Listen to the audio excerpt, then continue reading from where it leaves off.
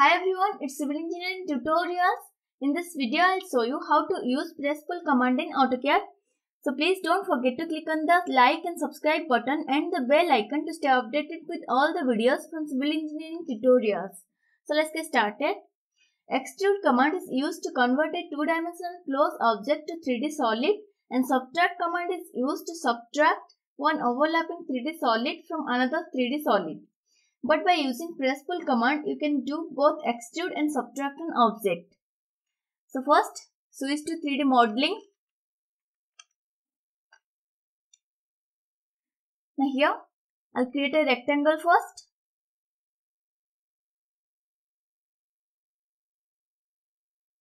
Create a rectangle. Now, change the view to southwest isometric view. Now here I'll use Presspull command. So select Presspull. Now here it's asking select object or select bounded area.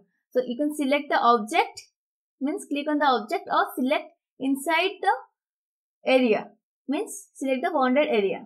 Okay, you can select the object or select the bounded area. So select, make the direction upward or downward as per your requirement. Now specify the height. Here I am taking 10 feet. Enter. Now we have done Presspull here. Now I'll change this to shaded.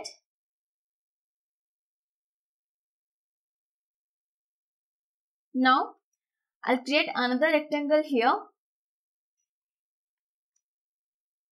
Now here I'll show you how to extrude and how to subtract by using Presspull command.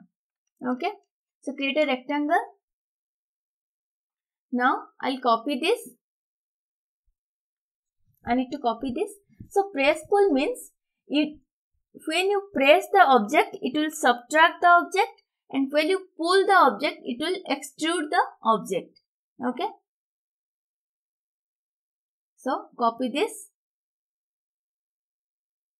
So here I'll show you both extrude and subtract by using Presspull command. So Presspull means when you press the object, it will subtract. When you pull the object, it will extrude. Okay. So take Presspull command. So select the object. Select the object or bounded area. Select this. Now first, here I'll pull the object. You can see here, I'm pulling this. That means I will extrude this. You can see, I'm pulling this. Okay, I'm pulling this side. That means I will extrude this. I need to extrude this. So you can see here, I have extruded this. So again, I'll take Presspull command, select this rectangle. Now this time I'll press this. That means I need to subtract this. Okay. Now I'm pressing this to this side. So that means I need to subtract this. Now make 3D orbit. You can see both the objects. You can see the difference. This one I have extruded, another I have subtracted. Okay, you can see this. So like this you can extrude and subtract by using Presspull command. Okay, when you press the object, it will subtract, and when you pull the object, it will extrude. Okay, so I'll show you another example. I'll create a circle here. Create a circle.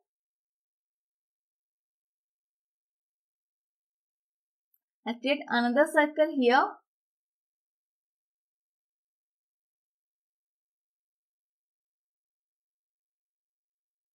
Okay. So first, I'll subtract this. Okay. So select. I'll pull this. Sorry, I'll press this. So you can see I have subtracted this. My 3D orbit, you can see this. Okay. Now here I'll pull this. Select Presspull. Select the object. Now I'll pull this. to this side, that means I need to extrude this. Okay. So you can see the difference. Okay. So like this, you can extrude and subtract an object by using Presspull command. Okay.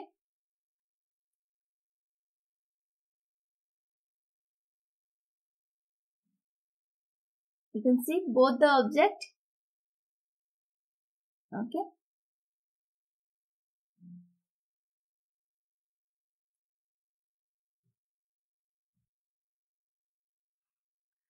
Now create another rectangle.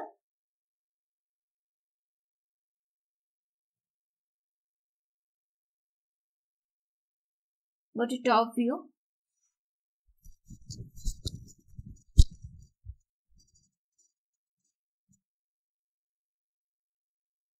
Now one more thing, while using extrude command, you need to select the object to extrude, but in Presspull command, you can select the object or the bounded area.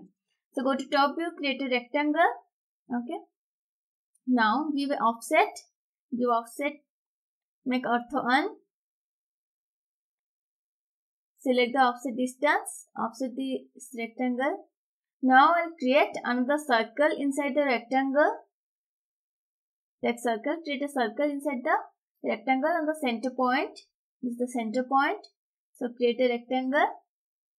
Okay. Now I'll copy this.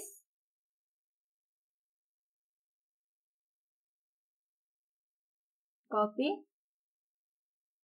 So I'll create. I have created these two objects. Go to southwest isometric view. Now I'll do Presspull command. Okay, I'll use Presspull command. So one object I'll create Presspull. I'll use Presspull command. So one object I'll extrude by Presspull command by selecting object, and another I'll select the bounded area. Okay. So while using extrude command, you need to select the object. You can't select the bounded area. You need to select the object. Okay. But in Presspull command, you can select the object or you can also select the bounded area. But I'll show you both. So where you can select the bounded area and where you can select the object. Okay. So I'll show you both here. So select Presspull command. So first I'll select the object. Select the circle first. Make the direction upwards. Specify the height 10 feet. Enter. Now again select Presspull. Select the object. So first I'm selecting the object. I'm doing Presspull by select object. Select. I'm not selecting the bounded area. Now I'm selecting the object. Select this. Select the object. Make the direction upward. Now specify height 9 feet. Enter. Now this rectangle, select the object again. Here I am selecting object. I am not selecting bounded area. I need to select the object this time. So select the rectangle, specify, make the direction upward, specify the height, and suppose 7 feet. Enter. So I have created this object. Now again Presspull command. Now this time I need to select bounded area. So first I'll select the object of this circle. So make the height 10 feet. Now I need to select the bounded area. Okay. I'll select the bounded area. Select the bounded area. Make the direction upward. Specify height 9 feet. Enter. Now again Presspull. Select the bounded area. Here I am not selecting the object. Select the bounded area. Make the direction upward. Specify 7 feet height.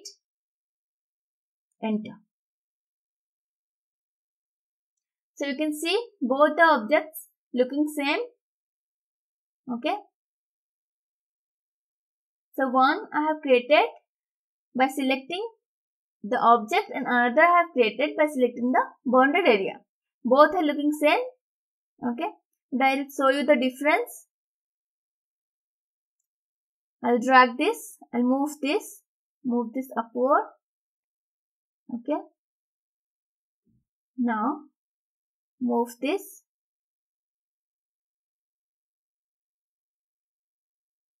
Downward. You can see these three objects are completely solid objects. You can see these three objects are completely solid objects. Okay. You can see as I have used Presspull command by selecting object here. Now move this. You can see the difference. So you can see the difference. Okay. You can see both the objects. Both. You can see. So one I have used Presspull command by selecting object, and another this is selecting object I have created by selecting object, and this side I have created by selecting the bounded area. Okay. So you can see the difference. So hope you understand. So go to home page. Alright. So now create a rectangle.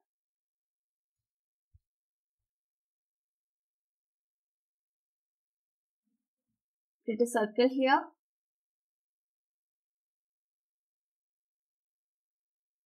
Create another rectangle here. Okay. Now I'll use Presspull command. So this time I am selecting object. So make the direction upward and click here. Okay.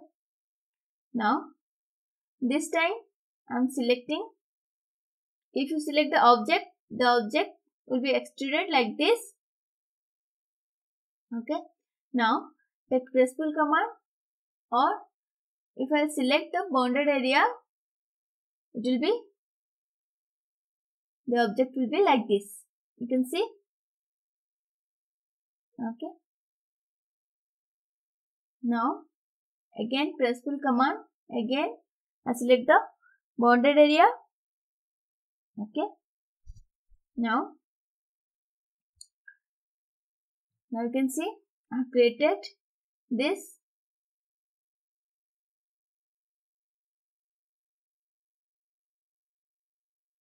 So I have created the circle by selecting the object, and I have created others by selecting the bounded area. Okay. You can see the difference. Create a circle here. Now create a rectangle here. Okay. Presspull command. Select. Okay. Now pull this. Now I have extruded this. Okay. Now select this, and if I press this, so I have subtracted this. So you can see when you press the object it will subtract the object, and when you pull the object it will extrude the object. Okay. So hope you understand this. So how to use Presspull command. So you can use Extrude and Subtract command by using Presspull.